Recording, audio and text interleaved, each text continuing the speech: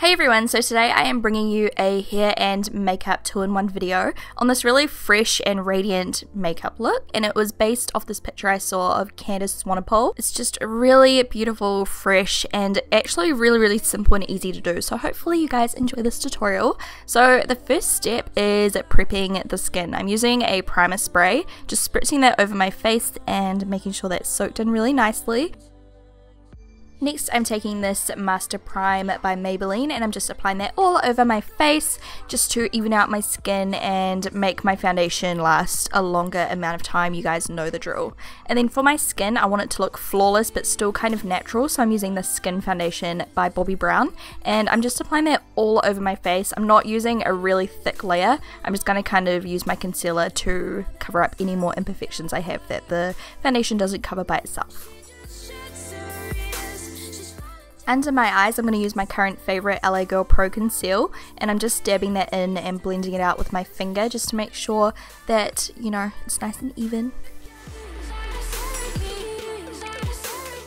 And then I'm using this Mercier little duo. It's like a concealer and a powder in one. And I'm just using the concealer to kind of even out my skin tone and conceal any imperfections I still have. And then this powder is just going under my eyes to set the concealer in place so it doesn't crease.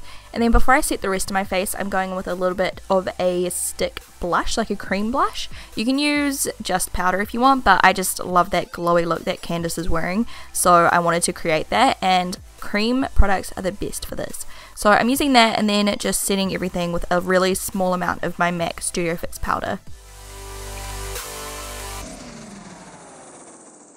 As soon as I'm finished with my powders, I'm using a little bit of setting spray on my face just to soak up any excess and make sure that my complexion looks nice and dewy still. And then I'm going to fill in my eyebrows. I'm just using my MAC Fluid Line Brow Gel stuff. And then I'm going to use my absolute favorite thing ever, my L'Oreal Brow Plumper, just to make sure that my brows look nice and set and last all day. Yeah. I'm always so messy and I always get it all over my eye, but we'll clean it up with the eye primer. This one's tinted, so I'm just kind of like, you know, concealing my mistakes and also putting that all over my lid just so that my eyeshadow has something to stick to. And the first eyeshadow I'm taking is this really light kind of whitish creamish color, and that's just going all over the lid and all over the brow bone. This eye look is so easy for you to recreate. And then I'm taking a warm brown, just a few shades darker than my natural skin tone, and just adding that into the crease to add back that dimension. And yeah, that's basically that. And then for the really bright inner corner, you just want a shimmery light kind of whitish color, and I'm putting that quite far across the lower lash line and then blending it out and making sure it's really concentrated on the inner corner. And then the last eyeshadow you need is a black, just to smudge under the outer edge of your lower lash line, just to kind of elongate your eye a little bit. That sounded really weird.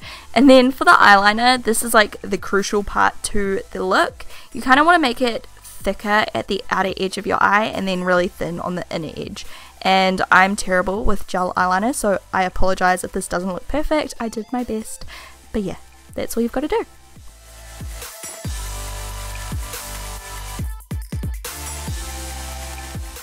Of course, just go in with any mascara you want. I used Roller Lash today, and it kind of made my eyelashes clumpy, which I wasn't happy about. I don't know why. I don't know, like, it's not old.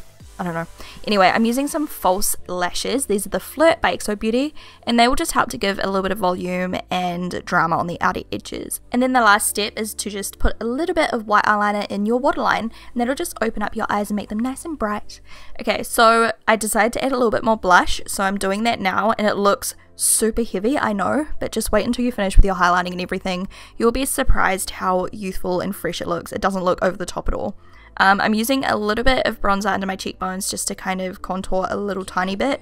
The look isn't overly contoured anyway, and then highlighter is so important for this look. So I'm using a cream first just on the top of my cheekbones, and then I'm going in with this really pretty e.l.f. highlighter. I think it's Pinktastic or something like that. And then I'm just going over those areas as well as like the tip of my nose, above my lip, you know the drill.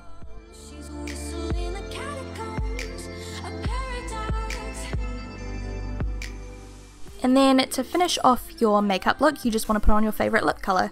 This eye look will go with any color lip you can imagine.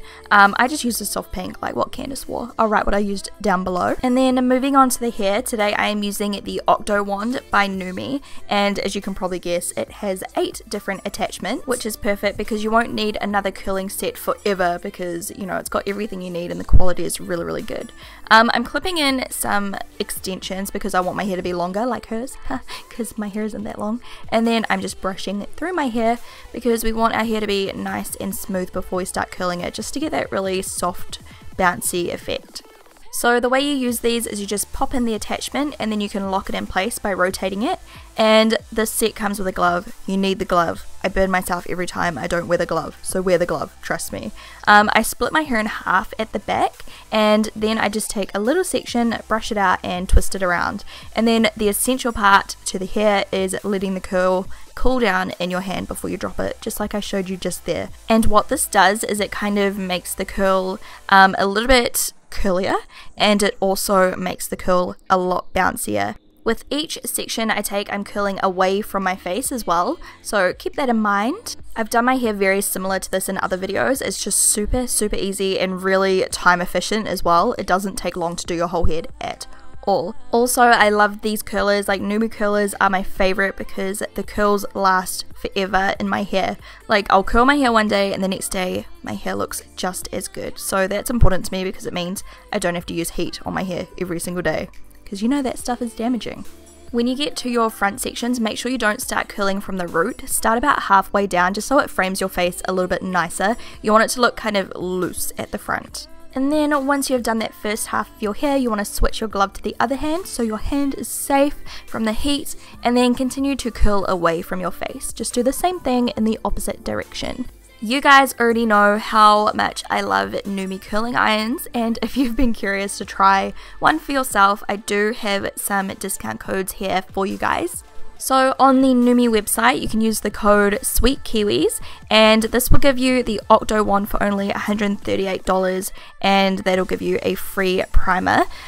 Or there's another code called Fruit Bowl, and that'll get you any curling wand for $39. I'll write these codes down below in the down bar along with all of the products I used today in case you're interested. And then to finish off my hair, I'm using a little bit of a serum, and this will just help to tame any flyaways and make my hair nice and beautiful and shiny like Candice's, because her hair is like goals. And that is the completed look. I'm just brushing through my hair a little bit just to make sure that the curls are nice and soft looking. That is it. Like, this look is so easy, you guys, and you'll probably have a bunch of products at home that you can use to create the same look. You don't even have to use the exact same makeup products that I used.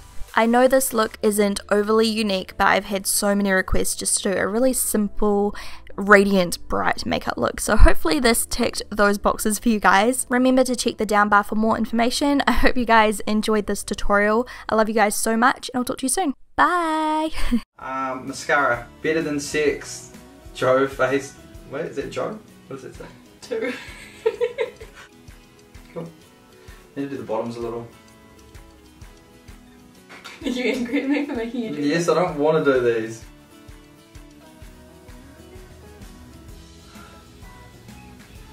Go down here. Oh yeah. Since we did purple eyes, I'm gonna do. Can I do purple like